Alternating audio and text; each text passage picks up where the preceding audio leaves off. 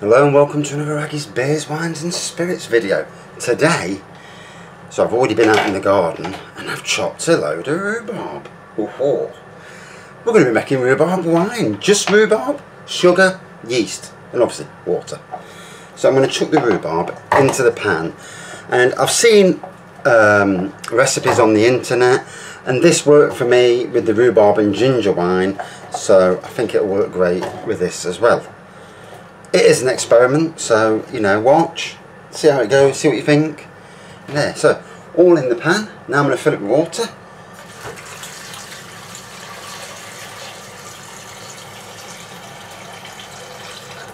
So there we are. See we're watering? Yep. That's going straight on, and that will now bubble away while we get on with the rest of the job. So, got my fermentation bucket here. Ta-da. All sterilised, cleaned, rinsed. You know, sterilised is godliness when it comes to brewing your own wine or beer. 4 kilos of sugar. I'm not doing a 5 kilo or a 6 kilo mix this time. 4 kilos. Make a nice about 10 or 12% wine. So, I'm only going to do 2 boils of the kettle because obviously I've got a load of extra hot water there. So,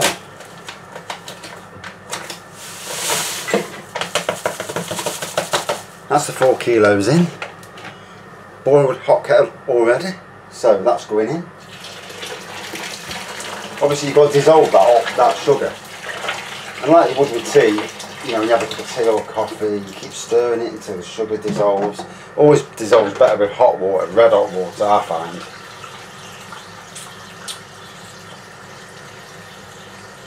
So I've got the rhubarb from the garden,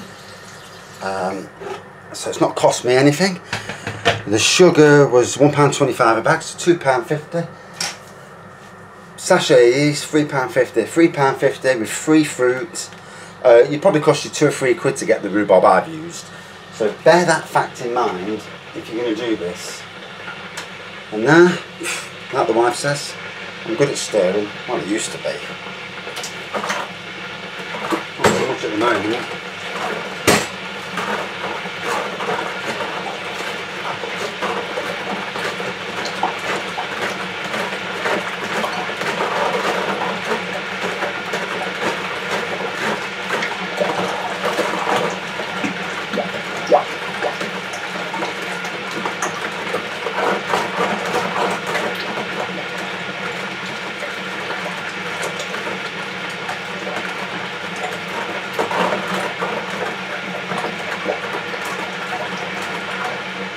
So keep stirring it until you know it's gone. What I may have to do is when the second kettle goes in, that'll help out a bit, and that should get rid of the rest.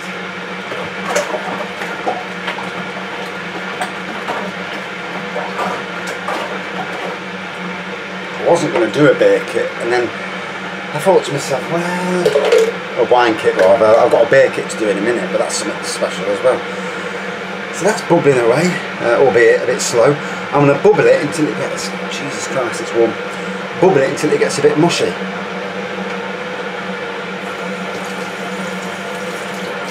So while I'm here talking, I got my rhubarb from the garden all cleaned, and I might as well get ready for the next brew. So I'm doing a rhubarb stout. So I've got a stout mix from Wilco's. I'm using 2 kilos of sugar for added alcohol content. And it should produce very tasty rhubarb wine. That's the hope anyway. Rhubarb beer rather.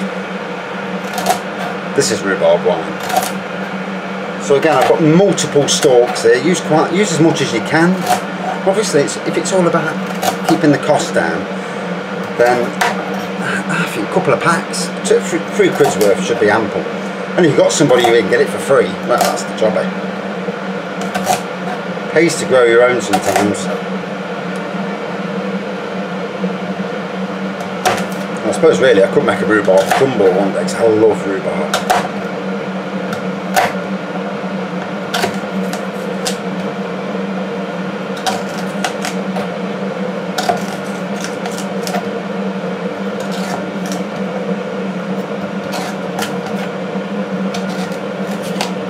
Tell you what, my knife's not that sharp.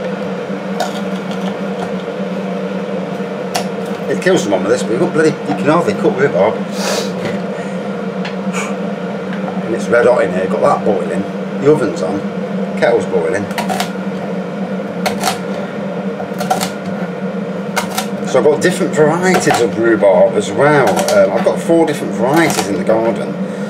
And I suppose they would all add a little bit of difference to the flavour, a different twang. Right, looks like that kettle's nearly boiled. The mash is going along nicely. I'm going to leave it until they get a bit till they get a bit soft, because I want the flavour to release into the beer, as it were. And with all this sugar, the rhubarb will feed off the sugar as well. The sugar will go into the rhubarb, and it should make for a fantastic rhubarb wine in the end, at least. So, here we go.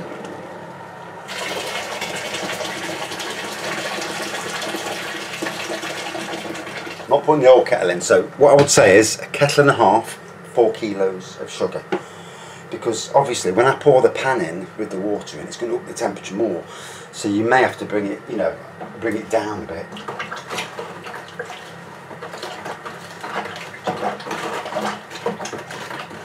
The key thing is that we dissolve the sugar,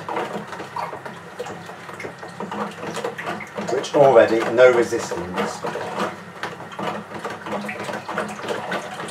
So that's great. Right, start filling with cold water, up to about 20 litres I think. See how we go.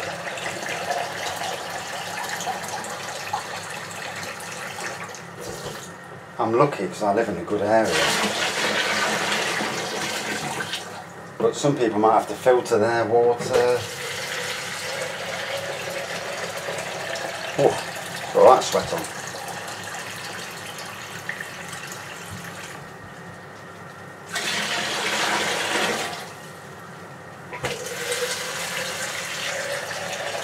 Up to 10 litres now.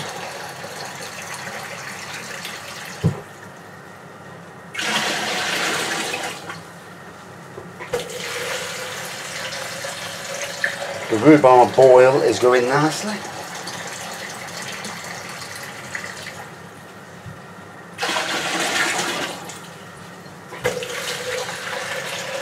Definitely want to get it so it's mushy.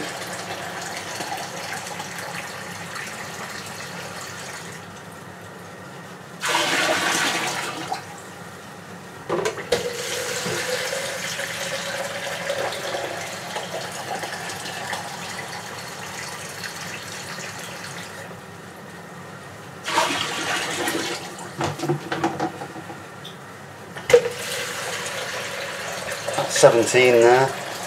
That's boiling away, but lovely, getting that rhubarb all mushy, releasing them flavours. One more, then we'll see how it cooks.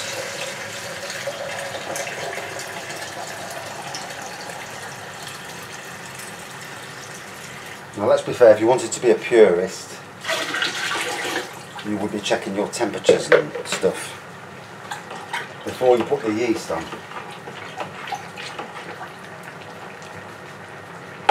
That's actually nice. It's not hot, it's between lukewarm and cool, somewhere between there.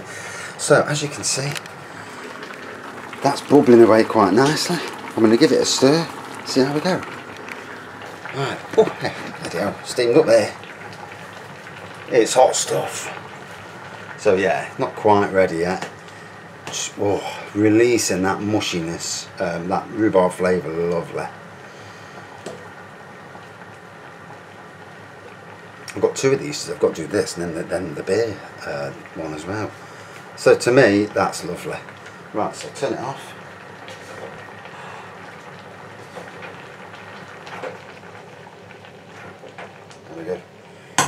Best not turn the dinner off. I'll get a bollock in. Right.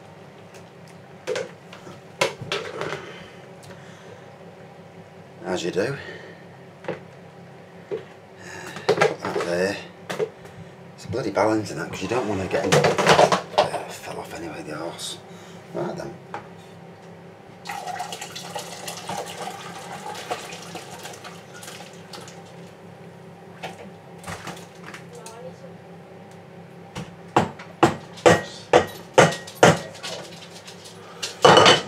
Whew. And now we'll give it a stir again. I have chicken when I'm at school, Dad. You know why? So now we've got all the rhubarb at the top, stirring away, getting that flavour through the whole of it. Not a massive amount of rhubarb actually, I probably could put more in. Yeah. I drank all the back that I have. And there you go, it's in. I'm just going to give it another stir, try and get the temperature right. Thanks to my son for leaving the door open.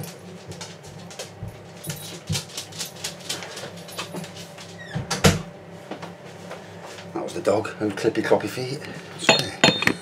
It's on the piss. I'll be on the piss later. You know what I'm saying? So.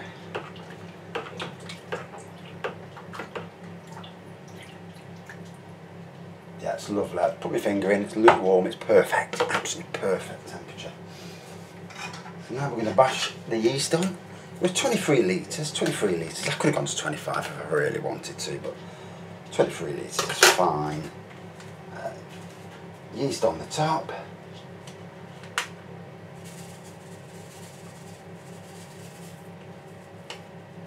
And I don't even need to stir it because by the time we get to the shed it's already going to be bloody bubbling away like a swine. So,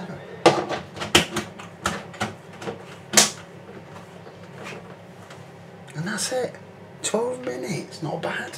Obviously it's going to make a slightly off-white, or it depends on how much red. If you use more red rhubarb, it goes more pinkish tinge, something to remember. You could put raisins in there. I mean, I've got raisins over there. I could actually put some raisins in to add a bit of body. Let's do it.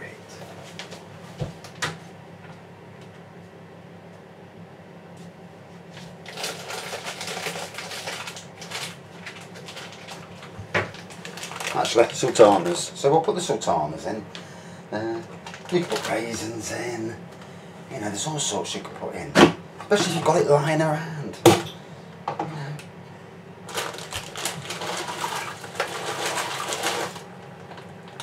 They'll release a bit of something in it. It all brings body. And at the end of the day, it's cost me £2.50, £3.50, and £3.50 and free food, and about 20 minutes of my time in total. What's not to love about that? Right, this is obviously day one. We'll come back to it in a while. I'll give you a bit of an update maybe and see how it goes. But the main update will be on the day when it's drained out. And that's it for this quick wine making video. Thanks for watching. See you soon. Cheers.